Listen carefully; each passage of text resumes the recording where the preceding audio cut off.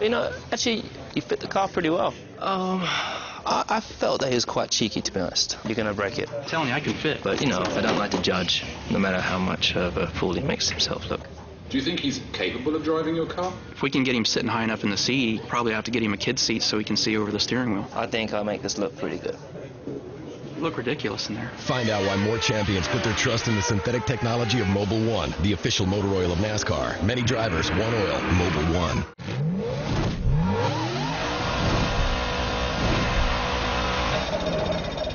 Well, he's getting a nice push from him.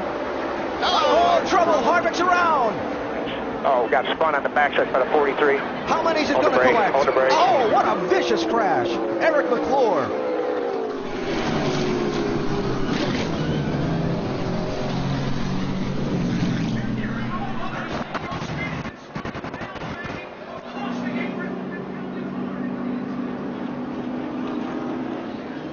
So the red flag is out in the middle of the first attempt at a green-white checker finish, a multi-car accident over in turn number 3 at the end of the backstretch, but the bulk of the concern remains focused around the Eric McClure car. This from NASCAR. They report to us that Eric McClure has been talking to the medical staff over at the accident scene. It looked like a net had made a move to try to go up the middle.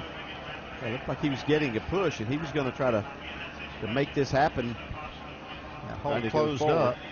As you can see, as Kyle Busch went over, Brad Keselowski tried to go over. It was Joey Logano that was behind Annette. Yeah, it's like I said, everybody's trying to go to the front, and those holes close up so quickly. You can see the safer barrier deflect tremendously when Eric McClure hit it. Thank God it was there. Yes. McClure is going to be transported to the University of Alabama Birmingham Medical Center for further treatment. And again, any update that we have, we will pass along as soon as possible.